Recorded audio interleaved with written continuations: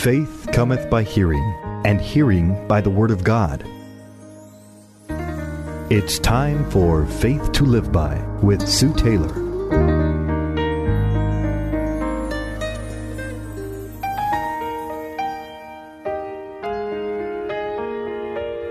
Thank you for joining me today on Faith to Live By. This is Sue Taylor. I want to ask you a question. What is your first thought, or what do you do when the answers don't come? When you have maybe a wayward child, a child that is in rebellion against the Lord, and maybe even against you. You might have raised them to the best of your ability and strength in the Lord. You have hoped, you have believed, and you have prayed, but the answer has not come. You have not seen your child or children come home to the Lord. Well, I want to encourage you not to give up. Keep on hoping. Keep on believing. Keep on praying. Even if your child has made poor choices and you have to watch as they reap the consequences of those choices, don't ever give up hope. Continue to believe and continue to pray. Lamentations chapter 2, verse 19 tells us, "Arise, cry out in the night.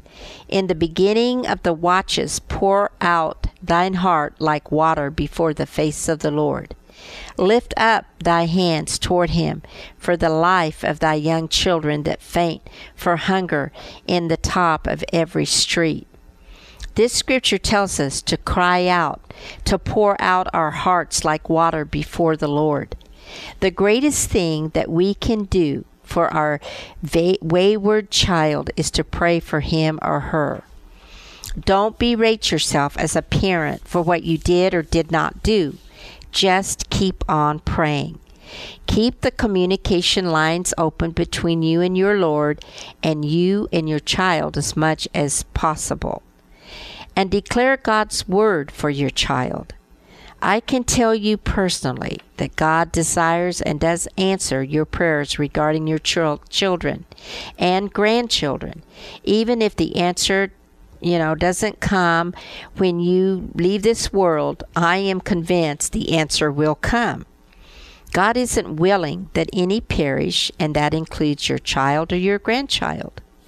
You've heard me tell you many times over this program that my youngest son rebelled against the Lord and basically against life because of a disappointment that he encountered, and he drifted away from his faith.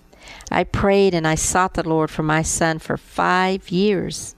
I prayed scripture over him, especially the 51st Psalm. I claimed every scripture that pertained to the salvation of children. Scriptures such as Psalm 103, 17 and 18. "But the mercy of the Lord is from everlasting to everlasting on those who fear him, and his righteousness to children's children, to such as keep his commandments to do them." Isaiah 54:13. "All your children shall be taught of the Lord and by the Lord, and great shall be the peace of your children." Not only did I pray for my son, but I put his name on every prayer list I could and in every prayer box. Depending on the situation your child is in, the greater situation and the more intense your prayers, I think, should be. Some children who are involved in drugs or have terrible addictions need intense prayer. They need deliverance, and for them to be delivered, prayer is our weapon. Remember, too, that your fight is not with your child. It is with the enemy of their soul. It is not with flesh and blood. It is with the principalities and the spiritualities and the unseen forces.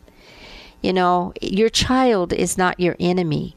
The enemy behind him is your enemy. Stand strong in prayer until you see a breakthrough in your child's life. David in Psalm 18 verses 37 through 39 said, "I have pursued my enemies and overtaken them, and neither did I turn back again till they were destroyed. I have wounded them so that they could not rise. They have fallen under my feet. For you have armed me with strength for the battle." David didn't stop until the job was done, and neither should we. Don't let disappointment or discouragement over unanswered prayer or looking at your circumstances cause you to stop praying and believing for the deliverance of your children or grandchildren.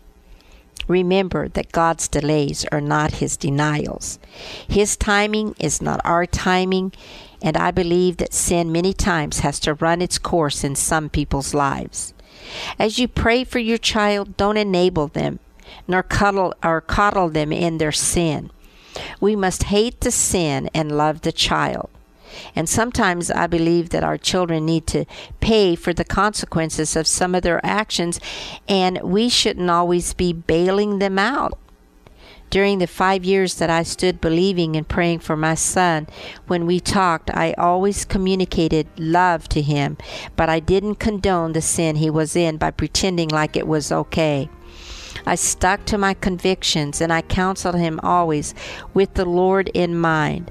I know a dear godly woman who stood by her son through his drug addiction for years and bailed him out time and time again to keep him from going to prison.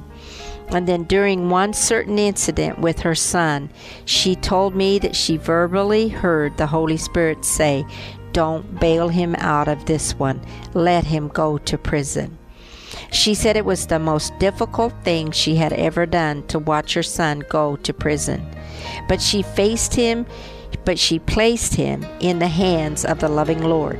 And God changed that young man's life, and he is serving the Lord today. Don't give up, beloved, on your child. Just give him or her totally over to the Lord, and I promise you that He will answer your prayers because and for your child. He loves you today. He loves your children. He loves your grandchildren. And when you invoke God in a situation, beloved, it is never God that gives up in that situation. It is usually us. Don't give up. Don't give in, but keep on. Keep on praying, keep on believing, and keep on verbalizing the Word of God for your children and your grandchildren. This is faith to live by. You've been listening to Faith to Live By with Sue Taylor. If you would like to write with your comments or to request a copy of this program for an $8 donation, write Sue Taylor, 10827 Highway 86 East, Neosho, Missouri 64850. Sue Taylor is a member of the KNEO team and a keynote speaker at several church and women's events throughout the 4-state area. To book Sue for your next event, contact Sky High Radio at 417-451-5636.